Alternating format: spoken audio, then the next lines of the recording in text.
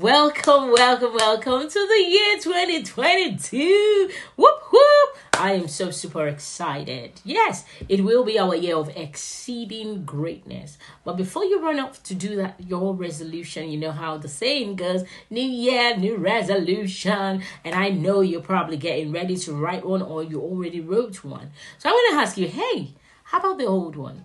Were you able to tick off some things? Were you able to check them all off? Because if you weren't, maybe you want to consider some other stuff now. I know that we always talk about losing weight or stopping to eat chocolates. You know how hard these things can be. My advice for you this year is that you find a sweet spot between effort and patience, okay? And once you can find that right balance, it will be easy, super easy for you to pinpoint the areas for growth, summon the courage to change some of your habits, and most importantly, to do it with sweet kindness and compassion. Because what New Year resolutions do is that they kind of like tick you off and all that, and they're just so hard on you. But before you do that, your resolution, I would say, why don't you just lean towards intention rather than resolutions? Intention comes from the Greek word intender. I like the sound of it. It means to turn one's attention. And there's also another word, I think, intentionem, which means to stretch out. Okay? Now, you know that resolutions are always firm and hard, but on the other hand, intentions are very flexible, which is why I'm saying please lean towards intention this year. Direct your attention to, those things you really want to work for you. Direct your attention. Don't be hard on yourself.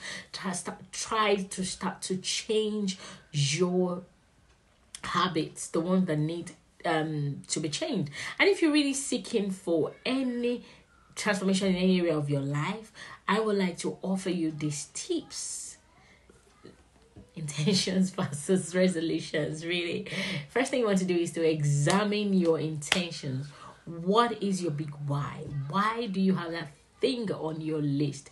Is that thing you wrote on your list really yours? And by that I mean, do you want to lose weight? Do you want to do this? Is it really yours, or what other people are doing?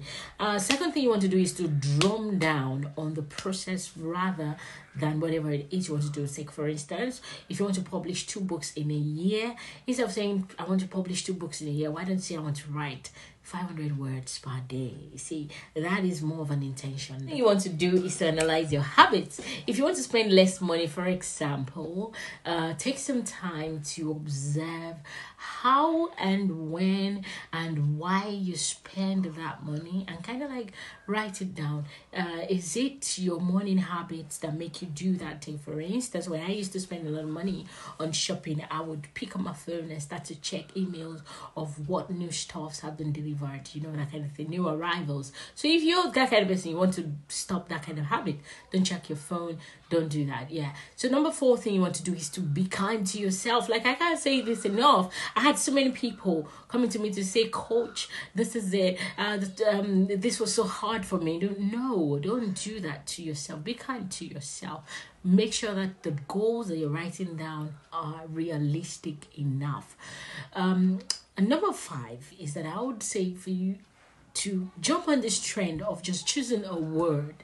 Get a word, okay? So for me this year, my word is breathe, okay? So whatever I'm doing, I'm going to make sure that word kind of like aligns with whatever it is I'm doing. So no matter how hard it is, you can choose yours. Impact, trust, dance, fly.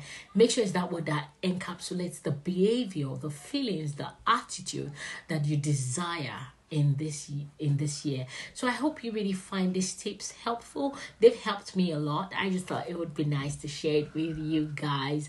So if you find it helpful, put it in the comment section. Remember to subscribe, like, and share this video. More than anything else, have an amazing year. I love you so much. Bye.